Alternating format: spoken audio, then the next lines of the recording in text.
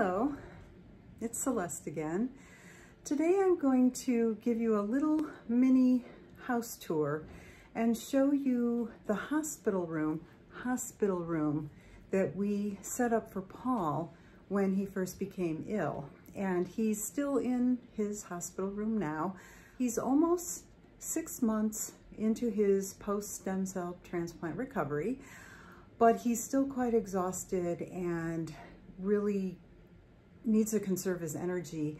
And there's a safety reason we have him in this room, because he did have a fall back in March when he was undergoing chemo, and this is before the stem cell transplant.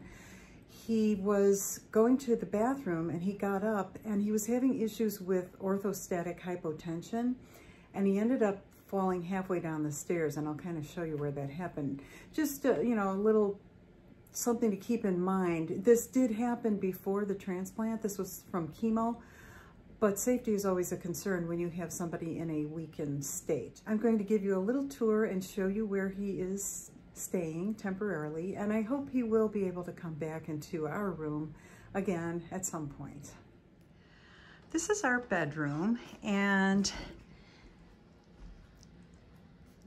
you'll notice that there's kind of this lumpy contraption on Paul's side of the bed, and this is one of those side sleeper arrangements, and Paul was having trouble sleeping on his side, and I got him this as a Christmas present, but I got it early before we knew that he was sick. And I think that maybe the side sleeping problem was because he had his cancer and it was causing him discomfort, but we didn't know what it was. This is our room air sanitizer, which I usually have running, but it makes so much noise when I'm trying to do a video. And our view outside. And then that's our combination office slash walk-in closet. I'll give you a view from this angle, dresser, and this is the chair I usually sit on when I do my videos. We do have a nice armchair on order, but everything got held up with COVID, so currently that's what I use when I make my videos. Going down the hall, we have our bathroom on the right. This is my grandson's room. We won't go in there. And this was my son Robert's room. And of course he lives in Philadelphia now. So this was the room though that Paul was staying in. He had started staying in this room because he would get up a lot during the night and he didn't want to wake me. Oh, that's my grandson's puppy. We just threw him in here. Paul was not cuddling with that puppy at night, I promise. Oh, and this is my harp. This is my baby harp, and it's a Dusty. And yeah, so this is sort of a combination, and sorry about that mess there. That's my sewing pile, some costumes I was working on, but everything stopped when Paul got cancer. So what happened in this room, he was sleeping here, and he got up to go to the bathroom, and the thing with orthostatic hypotension, it doesn't hit you right away. So he walked over here, became very dizzy, passed out, and then he fell down the stairs here. He fell. Thankfully we have that landing, but he bumped his head on that newel post, and it was pretty bad. He had a bad cut, and he had to have a CAT scan and some stitches. So that's kind of what happened there. He was heading obviously to the bathroom. So now I'll take you downstairs and show you his hospital room. So this is the room we call the parlor, and normally this was sort of a formal parlor and music room, but we converted this into a hospital room for Paul when he came home. One of the first things we did was to put this curtain in the doorway. Since this room doesn't have a regular door, we wanted to put in something that would give Paul some privacy. So we had this made, and we happened to have these tie backs in the basement. I think we were going to use them years ago and never did, but it came in really handy. And the drapery shop gave us this nice tassel tie back so that when Paul doesn't need the curtain drawn, he can pull it back. Anyway, so this is the room, this is the parlor. And we did get a new bed for Paul. And this is one that adjusts, and right now he has it with the knees up high and his head elevated because he's been doing a lot of resting with his feet up lately. He has some edema in his feet. And this is not actually an ottoman. This is a little supply drawer thing, and this is tinier than we thought it would be, but Paul's currently using it as an ottoman. We have one on order, but it's not going to be in for a week or two. So he uses this to put his feet up when he's working. And then this is his home office setup. Now that he's returned to work, we had this table in a different room, and he set up everything for work and his computer, and he made the back all nice and tidy. He likes doing stuff like that. And we used to have a couch over here, and we gave that to my daughter. So she has that, and we just have this other couch here now.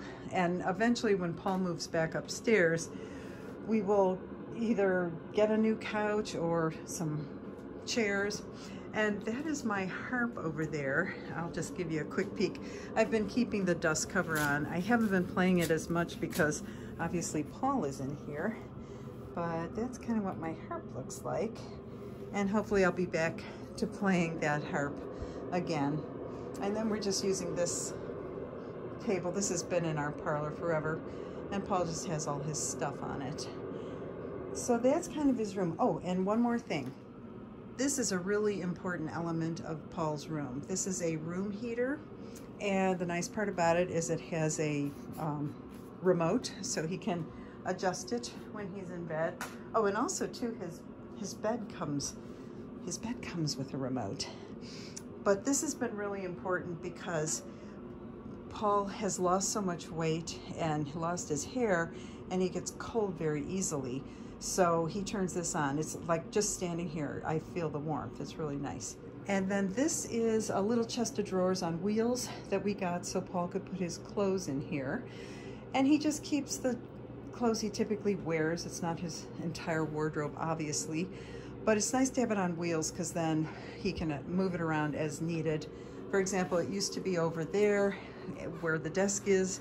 We used to have all his hospital supplies when he was getting home IV therapy. But once that was all ended, we just moved it over here out of the way so that he could set up his home office. That is Paul's hospital room / home office. We also changed things in the bathroom downstairs. So this is Paul's room with the curtain drawn, and this is our half bath on the first floor, and it's pretty much the same as it was. It's a, you know, just a small little bathroom. But what we did, we had this little shelf. This is like an Amish shelf, and we used to have it in our kitchen till we remodeled, and we didn't know what to do with it, but Paul really needed a place for his things. So we made 3 changes in here. First of all, we had an electrician come in and put a new outlet back there because originally we only had that one. And that's not really convenient because Paul, after his transplant, needed to use a flosser, a water flosser, rather than regular floss because he had to be careful not to get, you know, injure his mouth with regular floss, because not only would he potentially bleed too much because of low platelets after the transplant, but also it's an avenue for infection. So we had a carpenter come in and install the little shelf there. And then I got these little baskets, and these actually slide out. And these are just cheap little plastic baskets from Amazon. I will link them below. But anyway, so this works out really nicely because then Paul just has to walk the foyer to get to this bathroom. Oh, and by the way, there's Leo. It's our dog having a relaxing morning. I just wanted to show you what came today. We had a delivery of this footstool, and this is for Paul to rest his feet on while he has edema in his legs. So this is hopefully going to be better than that little thing he had rigged up before. And it's adjustable, and it has brakes on the wheels. We also got these little plastic, I don't even know what you call them, but they can go under the wheels to prevent further slippage, so it'll be very secure. And these are 2-inch noogies, whatever they're called. Cups. And I will link them below. That's the end of my mini home tour. I hope I gave you some ideas of what you can do to set up a home hospital room. And until next time, I will talk to you later. Bye.